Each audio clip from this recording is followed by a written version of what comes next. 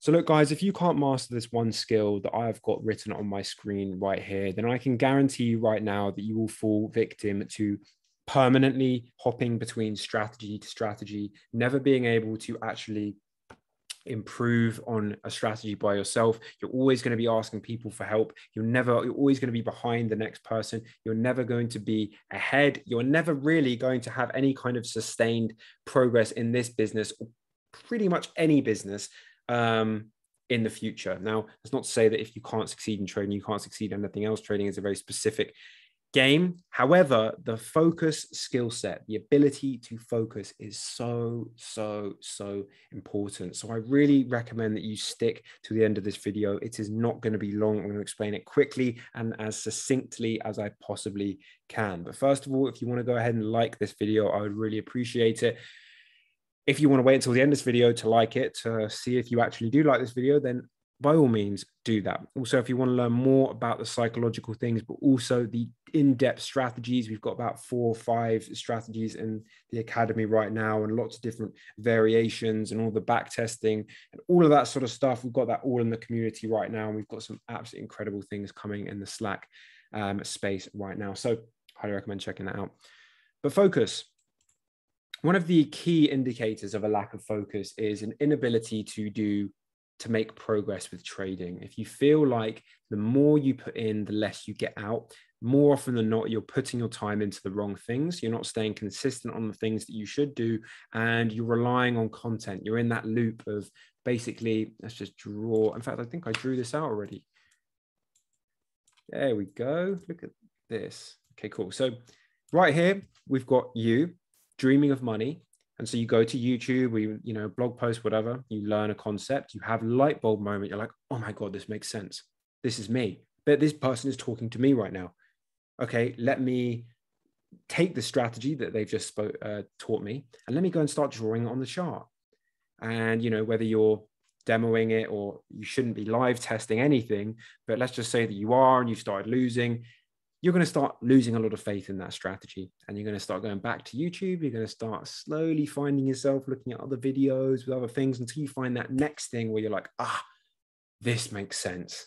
This video is the one. This makes perfect sense. And then the cycle continues, and you actually elude yourself to what actually leads to getting the results. And what this also does is it trains you not to be focused. Because every single time something gets difficult, you are training yourself to go back and be distracted. You are constantly distracting. But the real pain of this, the reason this process is so painful, is because the one thing that you have managed to keep in your mind is this vision of making money. And you have that so clear in your mind, I want to make money. But everything else is elusive. Everything else you can't seem to concentrate on. And it is a very depressing cycle, and one that I was on for about 2 years, and it was just endlessly painful. I was pretty much isolating myself for that period, and it was just horrible. I really don't recommend that on anyone, or wish that on anyone. And so focus is going to be the key thing. So how do we actually cultivate focus? Well, one thing you've got to understand is that focus, it's not about adding, it's about removing. This is such a powerful idea. And this was something that helped me immensely. Because when I used to think of focus and I was looking at all the ways to increase my focus and how do I double down and do all of this other stuff, I would be looking into things like, okay, how do I make my routine more rigid? How do I make sure that everything is predetermined and I meditate and I do all this stuff. And my routine would be so complicated and so time regimented that I almost felt like locked into it. And I rarely actually got much of it done. What I didn't realize was that all I really needed to do was just remove the things that were really holding me back. And essentially I needed to make the transition from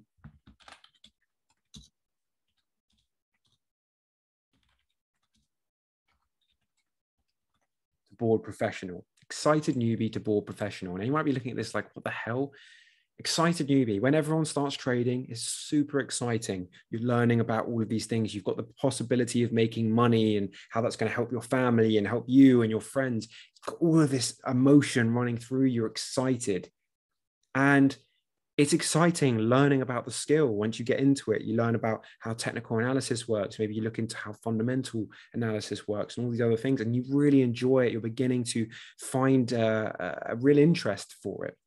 And in that excitement, you get lost there. You never get out of that excitement phase. You're constantly learning, and you're never actually doing the thing that allows you to transition to being a professional. Now, why do I say the bored professional? Because the reality is that professional trading in the correct way, is actually quite boring, because day in, day out, you should be following the same set of tested mechanical rules. So it's like, right, yes, no, yes, no, yes, no, yes, no. Every day, same thing over and over and over again, analyzing the results for the week. Now, whilst there are ways to make that process fun and enjoy that, I still enjoy trading. It's nowhere near, I mean, it's a different level of excitement that you get when you're first learning and when you haven't been consistent for at least 3 months straight.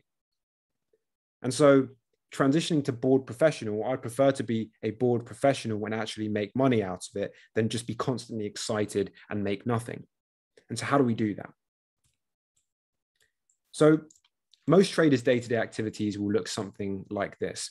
Their time will be split between a job, watching Netflix for about 2 to 5 hours a day, watching TV, social media binging, trading content binges, trading screenshots on Instagram, randomly marking up concepts they've learned on YouTube or on a blog or something like that on their chart.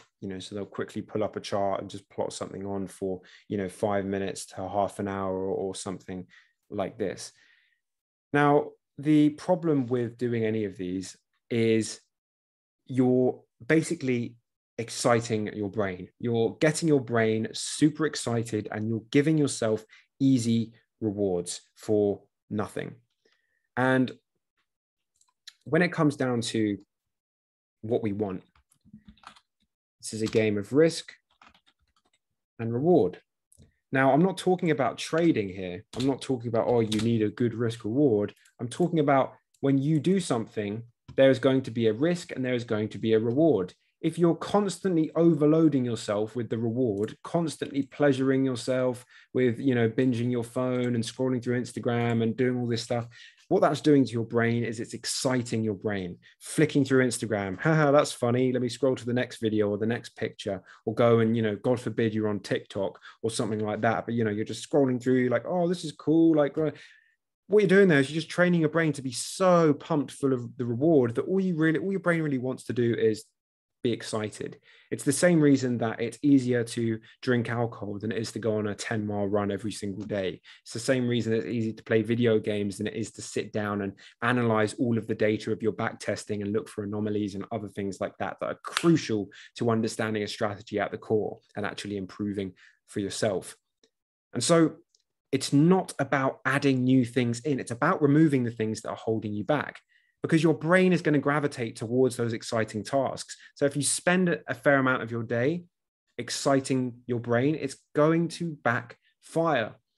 An easy way to see what your habits are is to go to the screen time on your phone. So you go to settings. If you've got an iPhone, not sure what it is on Android, go to settings, you go down to screen time, and you can see the breakdown. You can see what all of your averages are each week, how much time you spend on your phone. And I'm telling you right now, it will shock you.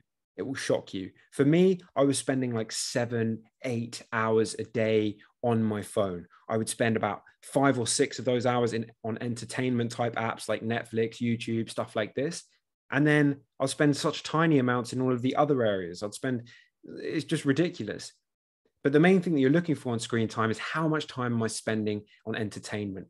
Now, entertainment comes in classes.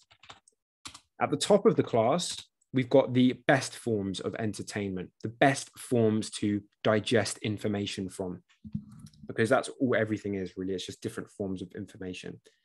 The best is going to be reading. Why? Because reading is a long form piece of content. It's very long. You've got to read a whole book on one topic.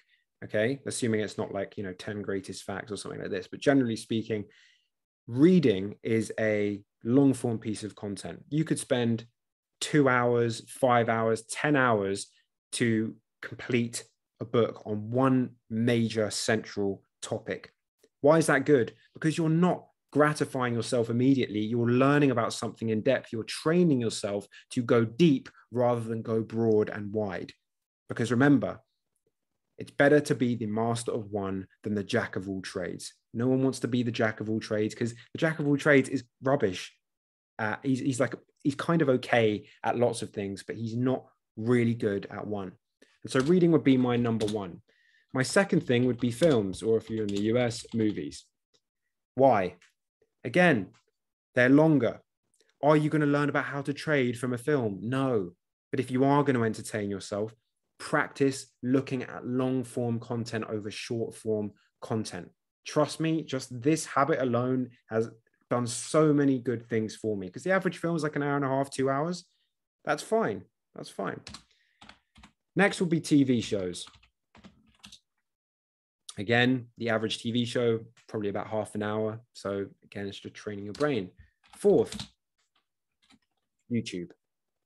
YouTube is a good platform, but it's so easy to get things wrong with YouTube. It's so easy to basically binge loads of stuff. To give you an example, on my channel, the average view duration of a video is about 5 minutes for a 10-minute video.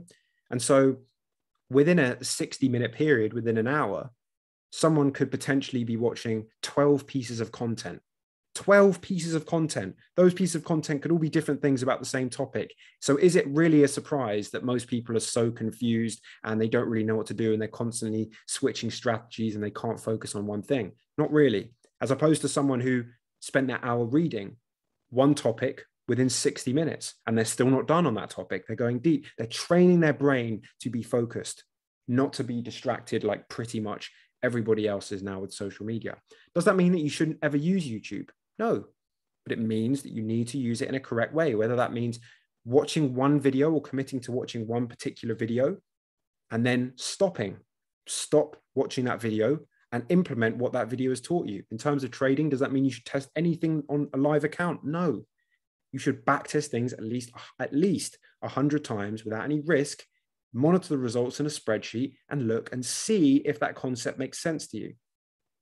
That is the way that I would personally use YouTube. Now we're getting into the really dangerous territory, Instagram. Now, I deleted my Instagram a long time ago, and I sometimes get people in the comments saying that they've messaged me on Instagram or PsychEffects on Instagram. I don't have an Instagram account, so those people are not me, just FYI. Instagram is not helpful. Bringing it over to right here, trading screenshots on Instagram. If you follow a load of traders, chances are you're going to see traders on your feed every single day posting new things, screenshots of their winning days. If you've had a losing day with a strategy, which every single strategy has, losing streaks, losses, it happens consistently. And you come off the back of that losing day, you're feeling a little bit bad, and you're scrolling through Instagram and you see these other people who've had quote unquote winning days. Your brain's going to think, these guys know something that I don't. And it's going to trick your brain into thinking that there is a perfect strategy out there, that if they just learn this extra bit of information, they're going to be able to avoid the pain that comes with losses. And all it is it's providing yourself with a route to avoid pain. Avoid the pain of taking losses. You need to embrace that pain, because if you can't embrace that pain, you'll always, always, always fail, because it's about the long-term perspective. And that is, again, a quicker way of how to actually overcome the fear of loss in and of itself, is switching to a longer term, a macro mindset. Okay. So Instagram is a no-go for me. Anything below YouTube, I will not touch any of these. If you go even deeper, you are going to find things like TikTok. If you are using TikTok, I honestly feel sorry for you if you are trying to trade, or if you're trying to start a business, anything like that. I just don't see any value in TikTok. I don't know TikTok very well, but I'm pretty sure the average video on there is like 10 seconds long. So compare that with YouTube, where let's say the average time someone spends on a video is about 5 minutes. It's actually probably a lot lower than that. But let's just say it's about 5 minutes. That's 12 pieces of content an hour. With TikTok, let's just say the average video is 10 seconds. you're getting 6 pieces of content a minute. 6 pieces of content a minute. Can we just take a second to appreciate that? That's 60 pieces of content every 10 minutes. And then 60 times 6, 360 pieces of content an hour. Do you think that's training your brain to be focused, or do you think that's training your brain to be distracted? And so is it a surprise when you hit a loss or a losing streak, your brain starts going all these other directions?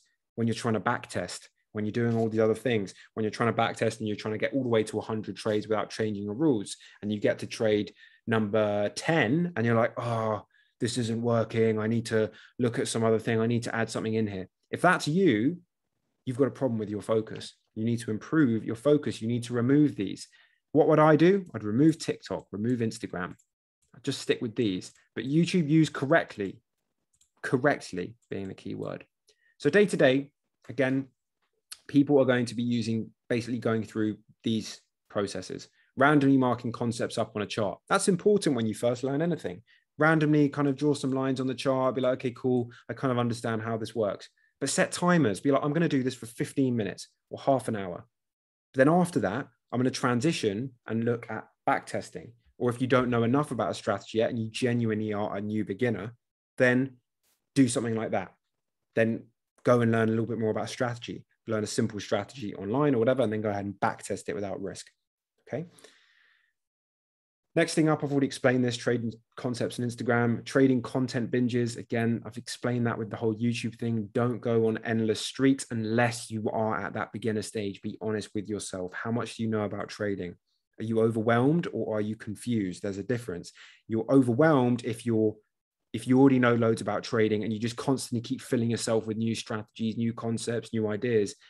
But you're confused if you know the strategy, you're just a little bit confused about how it works in a particular situation. If you're confused, the answer isn't more content. The answer is back testing. Okay. And back testing in the correct way, which again is a whole other topic, which I cover in the PsychFX Academy extensively, but also I briefly mentioned it on the YouTube channel in parts. Next thing, social media binging. Again, I've already kind of touched on this, watching TV, all this other stuff. But the main point is we want to move our brain away from that super excited and excitable state. I know it's difficult to let go of. It took me 2 years to let go of this. After I realized that this was the problem, it took me about 6 months to actually fully implement this. Nowadays, I don't use Instagram. The only social media I use will be YouTube. That's it. If my friends want to message me, they can text me.